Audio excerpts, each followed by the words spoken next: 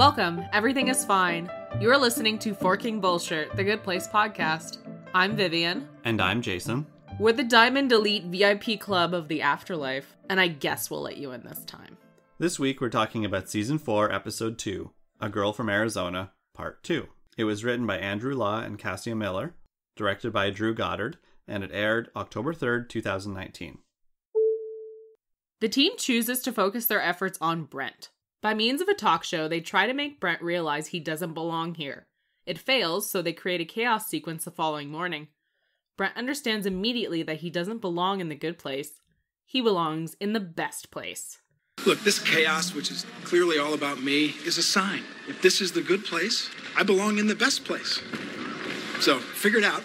Get back to me, okay? The team doubts Eleanor's leadership. They wonder if someone else should be in charge. When she overhears their complaints, she quits and storms out. Michael follows her and they have a heart-to-heart, and he tells her she's exactly the right person for the task. Like it or not, the only one who can save humanity is a girl from Arizona. Eleanor decides to tell Brent he's right. There is a best place. They explain that only a small group of the most morally upstanding citizens will go there. The best place is reserved for a select upper echelon of good people. Sort of like a Diamond Elite VIP club of afterlife residents. Thereby manipulating him to be kind and thoughtful. They hope that eventually he will start doing good things out of habit. Janet delivers upsetting news to Jason. She can't be in a relationship with him right now, and the Jacksonville Jaguars cut Blake Bortles. Tahani comforts Jason. Eleanor recruits Chidi to help with Simone by telling him Simone is his soulmate. He's elated and he decides to help. He challenges Simone's solipsism and encourages her to treat everyone with kindness and respect, just in case the afterlife is real. I mean, what do you have to lose by treating people with kindness and respect? Okay, keep talking. Probably fake, but maybe real, philosopher man. So I want to start this episode off by saying I called it. Yeah. Twice. I know V was watching the TV and audibly was like, yes! Yes! I called it! I totally called it! So some of you might remember that I was joking around last episode about Brent thinking that he's so good he deserves to go to the best place if this is just the good place, right?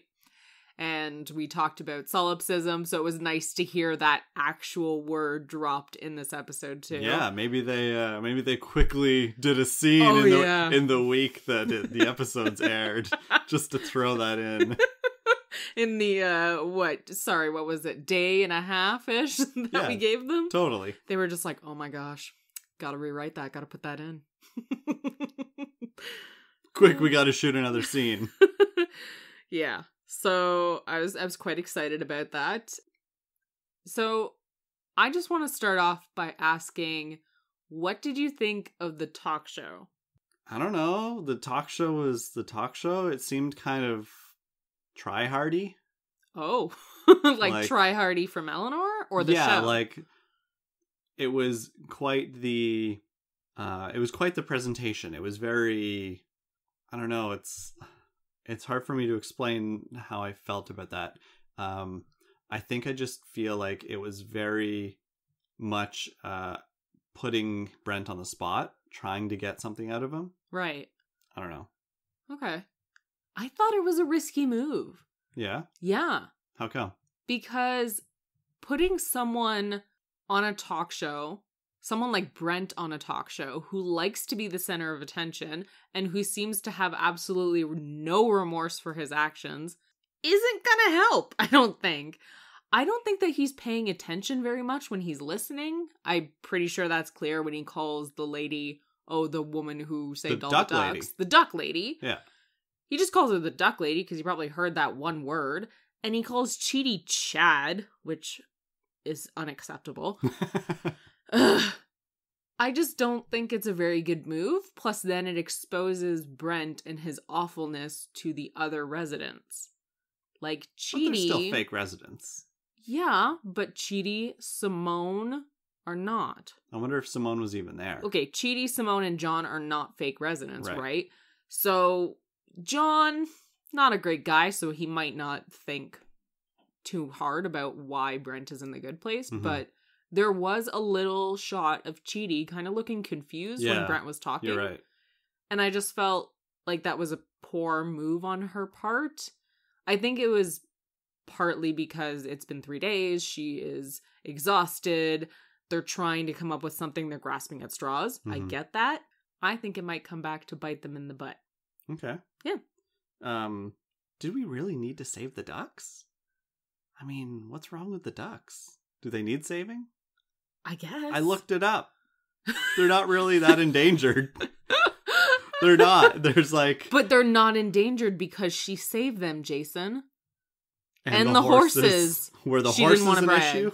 But the horses, too. I'm sure there's a few species of horse that are, in trouble, but I guess not anymore. Okay, let's do a little wiggle. Okay.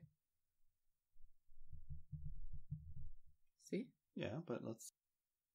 So Brent Norwalk, I feel like the name Brent Norwalk is very purposefully done in because Norwalk is a really crappy, pardon the pun,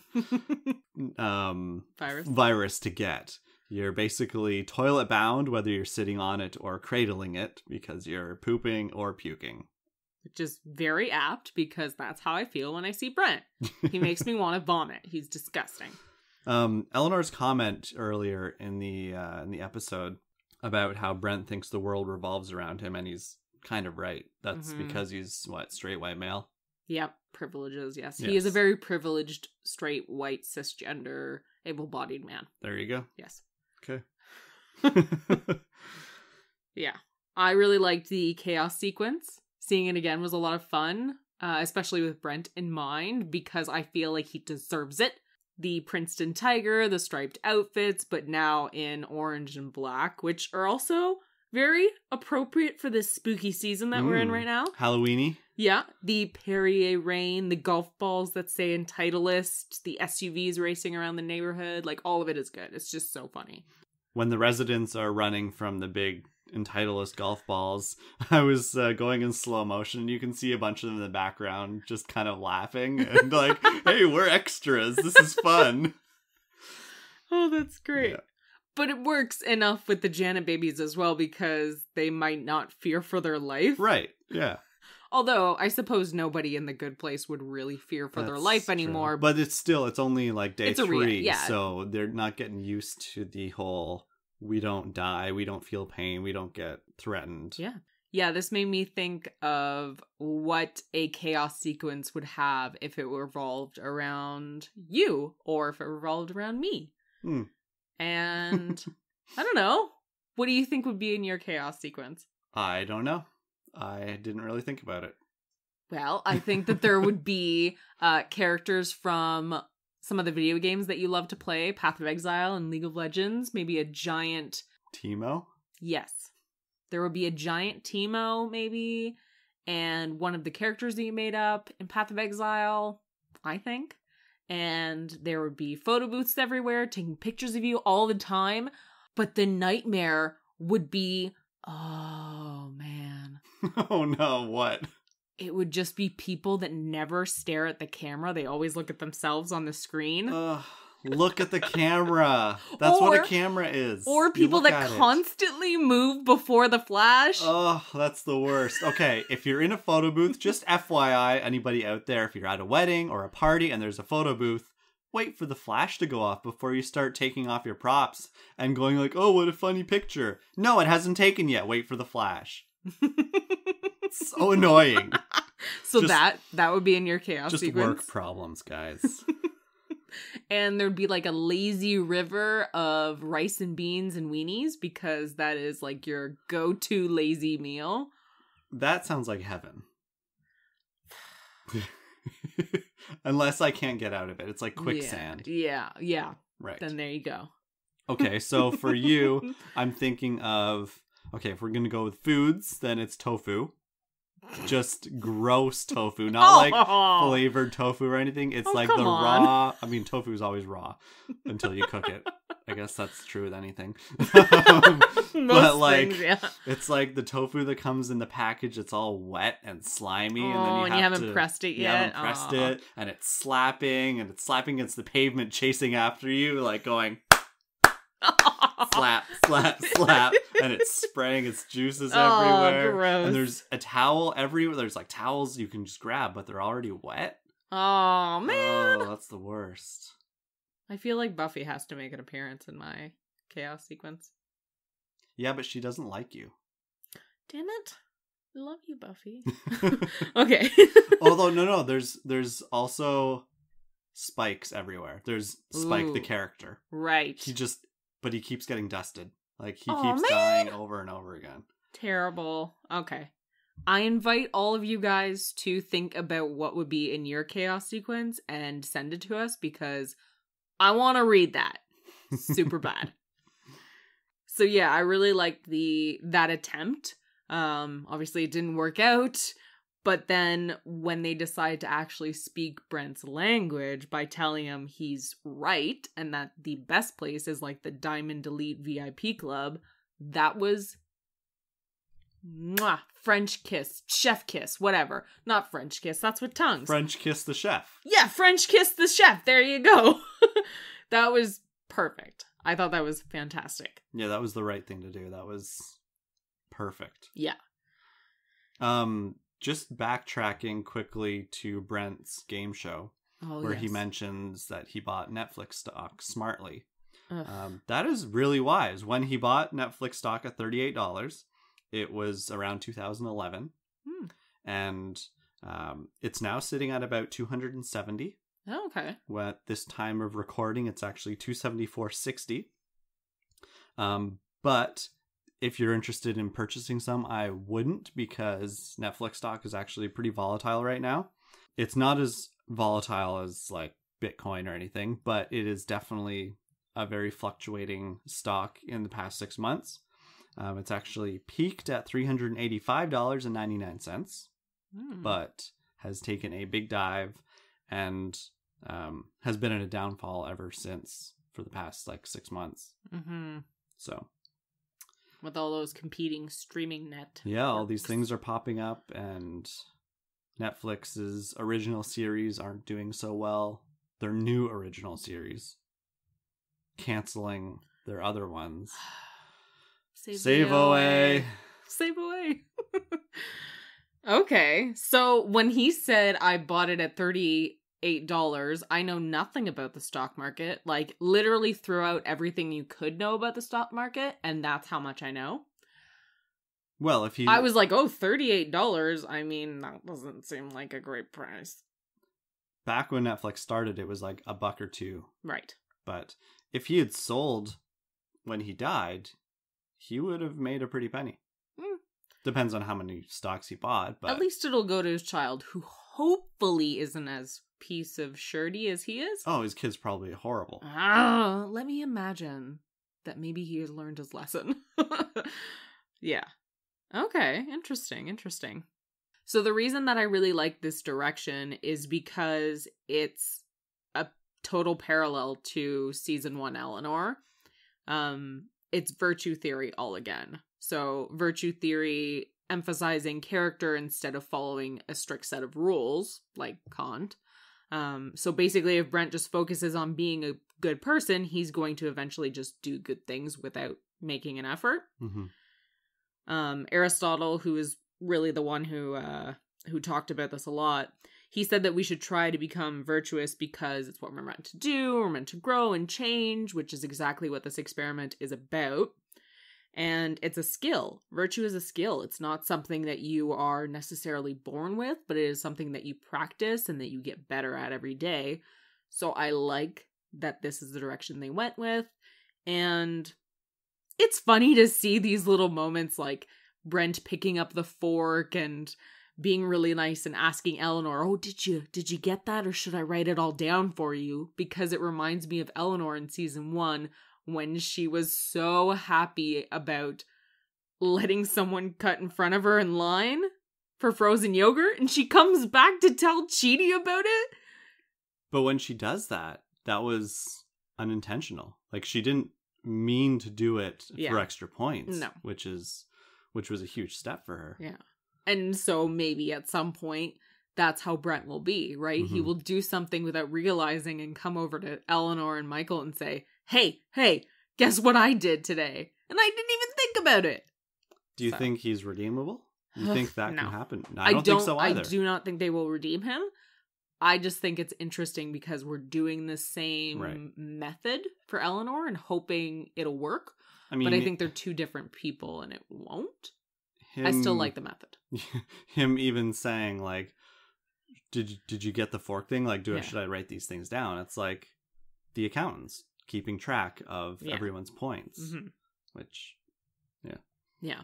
Another little thing that I like about Brent, which I don't like anything about Brent. I like what the show does with Brent, just to clarify. I like that he's always wearing a shirt with his company logo on it, because of course he's that guy. It's got to show everyone who he works for, or like what his business name is. Oh yeah, I run this company. And that he's a success. Ugh. And having a giant breakfast of surf and turf, plus a giant Caesar, a glass of scotch, and a cigar. It's breakfast, okay, bud?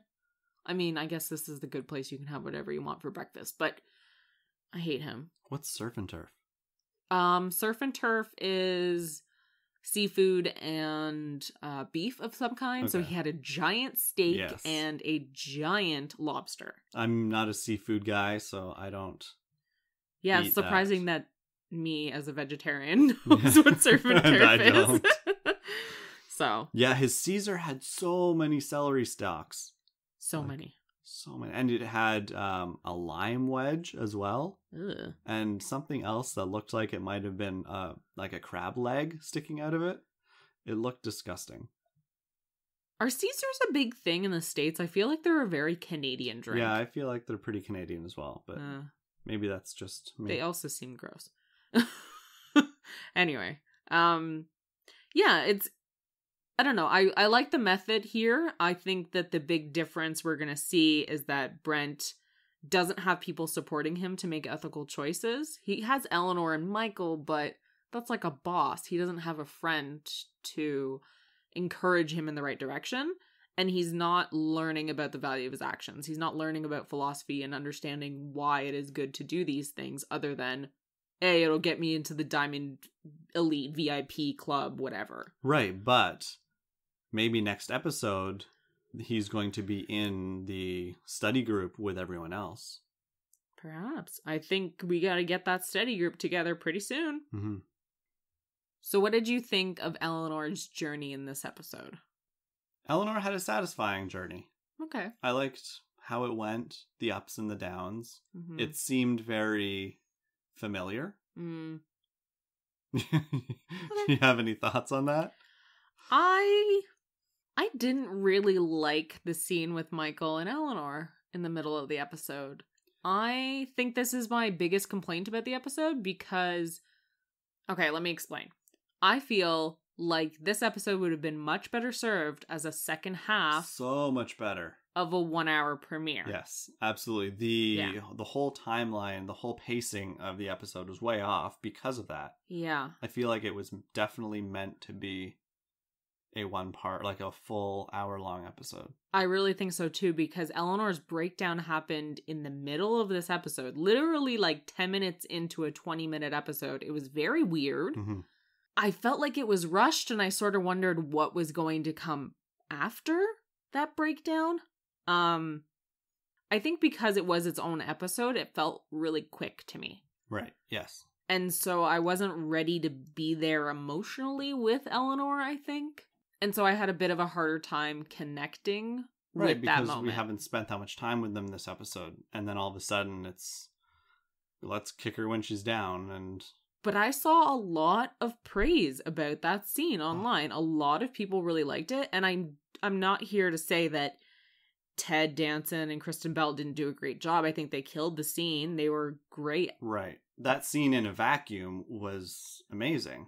But in the sense of the episode, with the structure, was just a little off for me. It didn't feel as satisfying. And when, I don't know.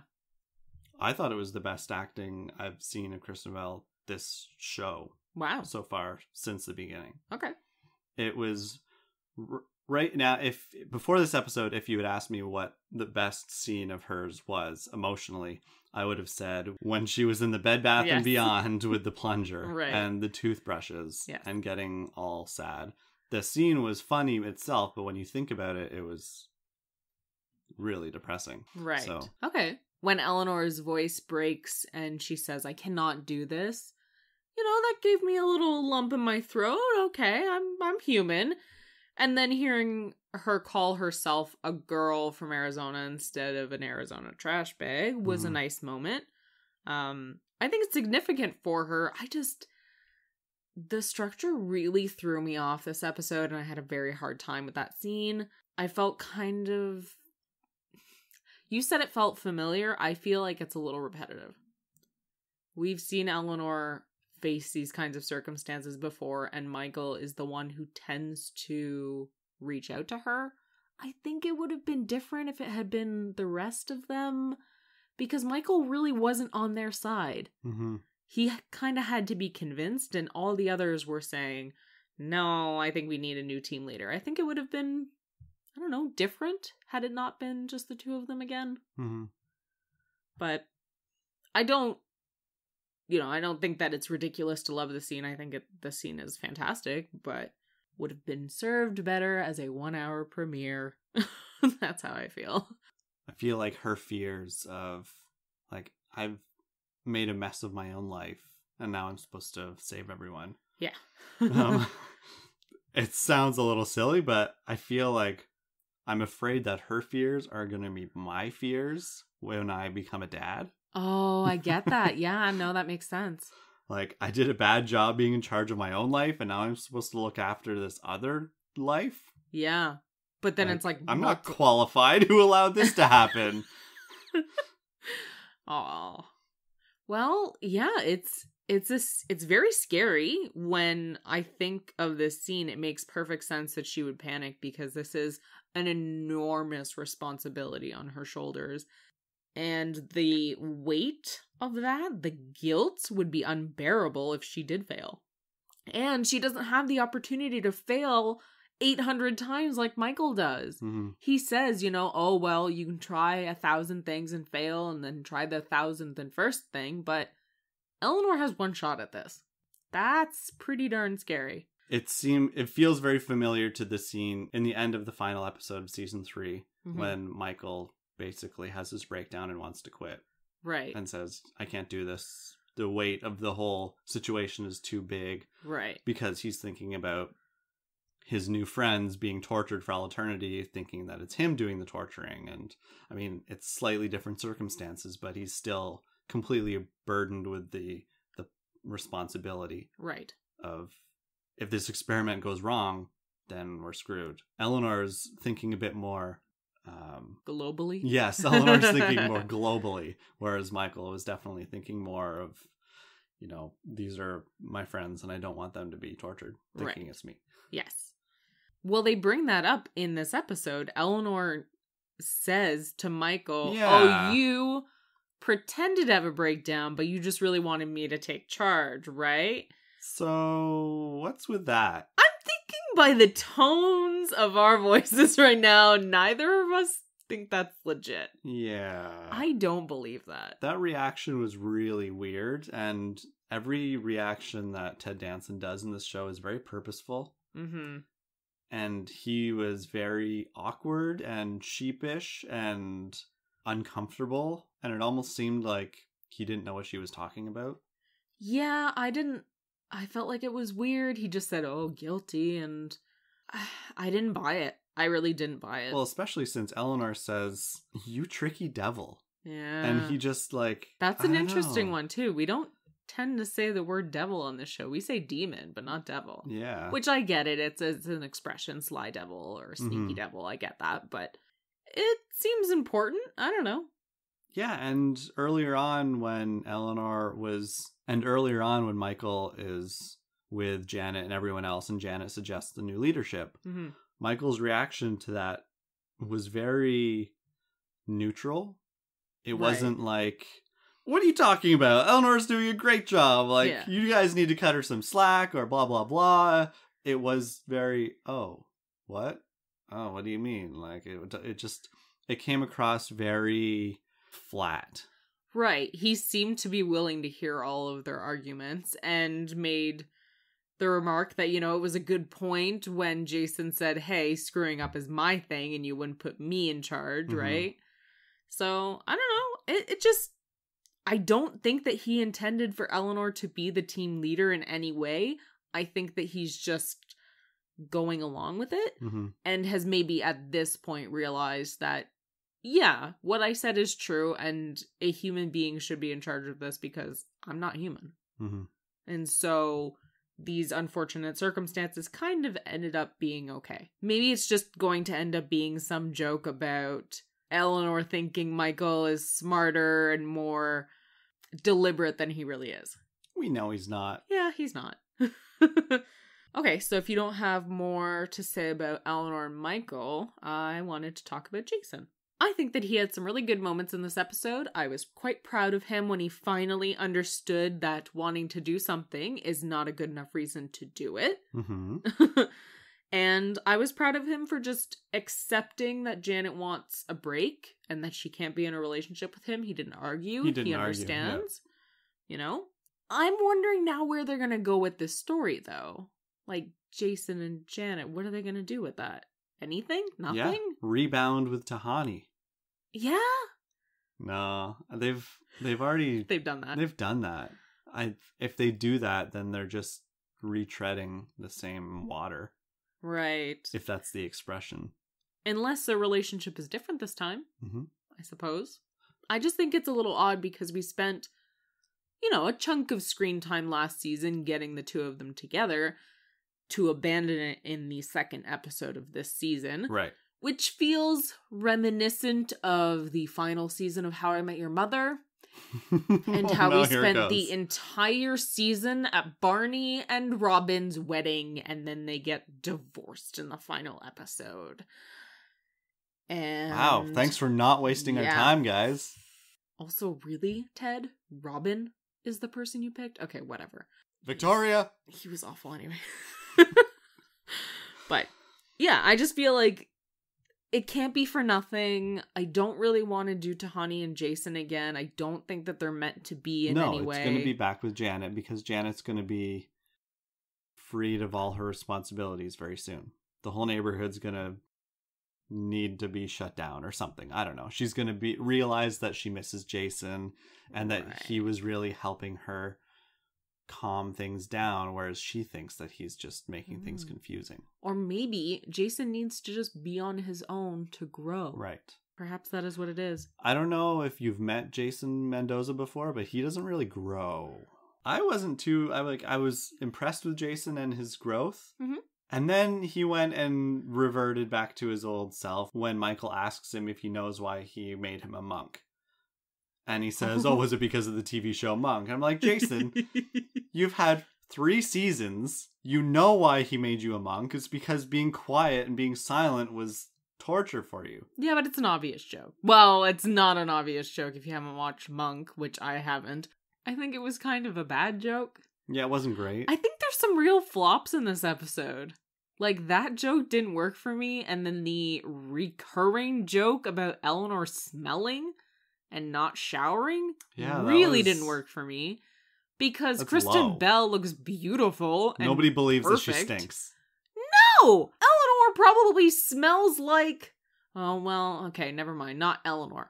But Kristen Bell probably smells like a rainforest. In a good way. Slightly misty. A little tropical. Yes. There's always a bit of a little miraculous. Yeah. Just like that. So, I don't believe it. Plus, come on. If she hadn't showered in like several days, she would look disheveled. She would have greasy hair. Yeah. Do not even. That joke does not work. Does not work. So, yes. He makes a stupid joke about Monk from the TV show Monk. I didn't look up the TV show, did you? Can you read people's minds? I think he's a detective or something. Or a psychiatrist. I don't know. Psychic, psychiatrist, detective. I like that. If that's not a show... CW will do it. So how did you feel when Janet had to give him the really unfortunate news? I've been waiting for that for like 2 years. What, about them breaking up? No, about Blake Bortles. Right. That was a pretty sad moment. I appreciate Janet saying, I am genuinely sorry about this. I believed it, but she Yeah. still should have waited. Yeah. You don't give a guy 2 things of bad news. Did you feel sad about Janet and Jason breaking up? His reaction is what was sad for me. Yeah, I think so too. It's tough. Like, Janet is so busy at the moment that we barely see her in this episode. And then when she breaks up with Jason, who she has loved for 3 seasons, it's kind of emotionless. Mm-hmm. I mean, she just says, oh, it's fun to be with you, but it's not always easy, and I think it's going to endanger the experiment. There's no tearful goodbye like Chidi and Eleanor have, Mm-hmm. which makes sense. It's a different situation, but she's pretty emotionless in that moment, which is weird for our current Janet, who experiences a lot of human emotion. Right. And she's not very kind to Eleanor. She tries to just justify her comments about her with math, you know, Mhm. saying, mathematically speaking, you're kind of pooching it. It's tough to hear. Yeah. Janet's not being the greatest this episode. She's not being very empathetic. So for all those conspiracy theorists that think it's not our Janet, Right. then that's just more fuel for the fire. Exactly.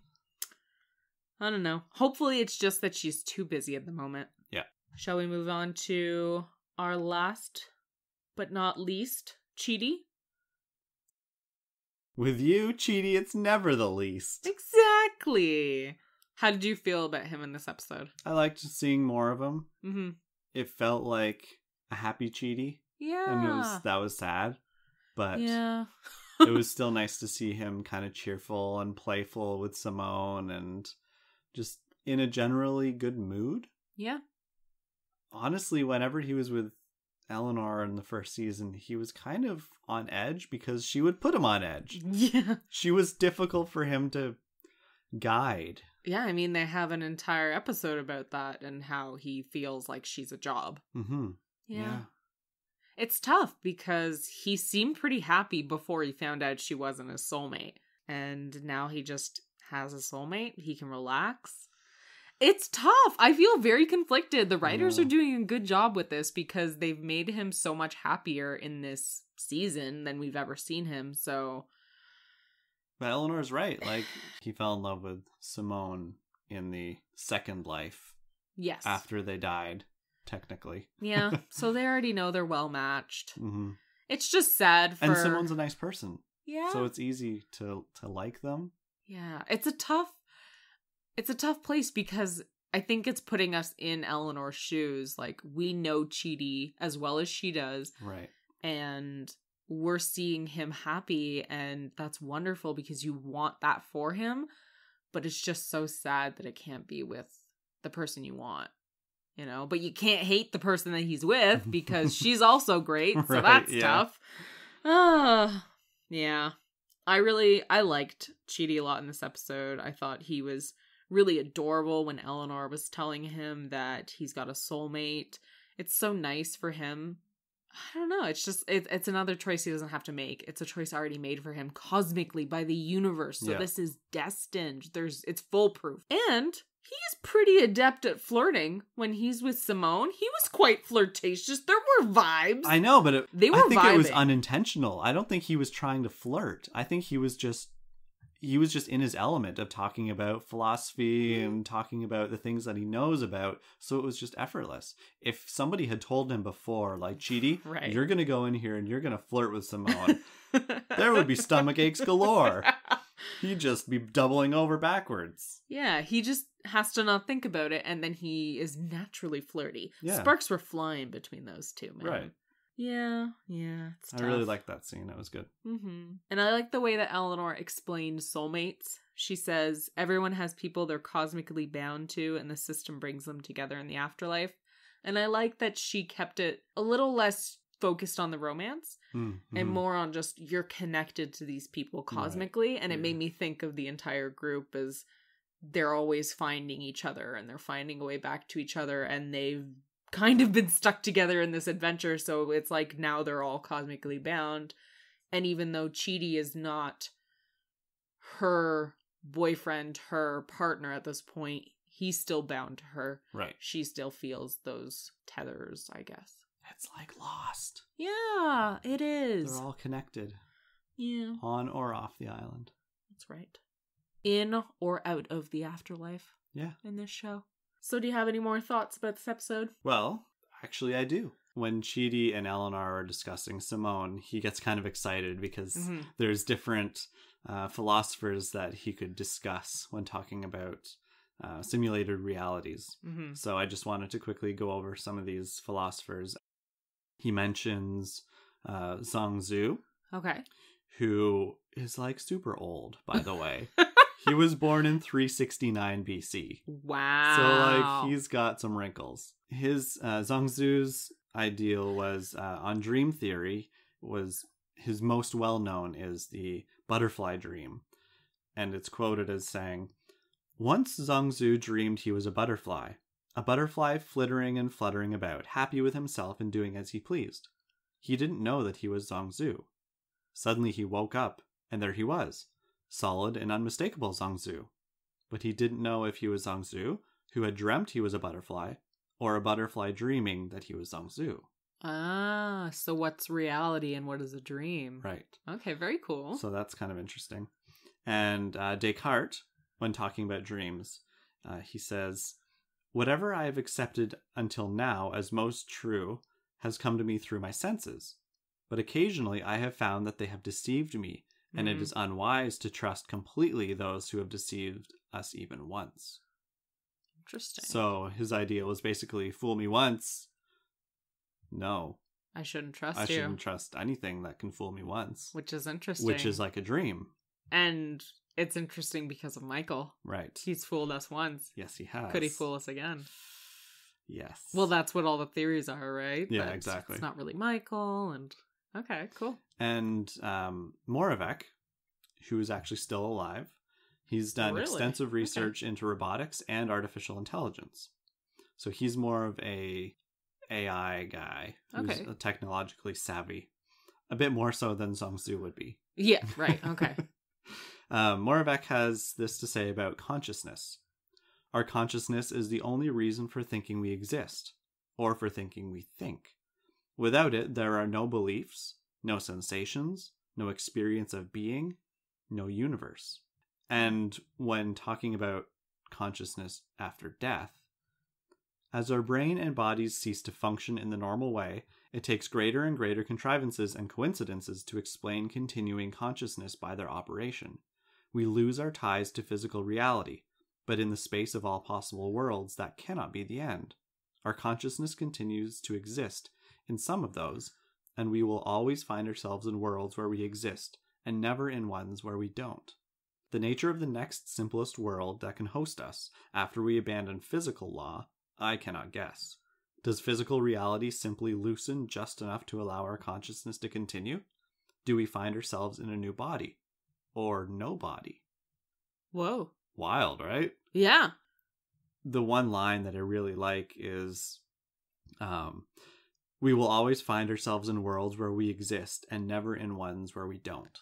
Right. So we'll always exist in some form. We may not. Right. Okay. I was just thinking of how you can get lost in a book and the book doesn't contain you. Mm-hmm. Right. But in that reality, you are the one reading the book. Mm-hmm. So I guess you're still technically part of it. I don't know. That's interesting. Very cool. Yeah. I love all this simulated reality stuff. It's so interesting. It's really and fascinating. Kind of creepy. Yeah, because what a lot of these people are saying is there's no way to prove one way or the other. So there is one experiment that was done to disprove simulated reality or the matrix reality idea that we're all in a simulation. And that's to calculate something that would be impossible to calculate. Right. So something that would overload the system if it were a simulation. Right.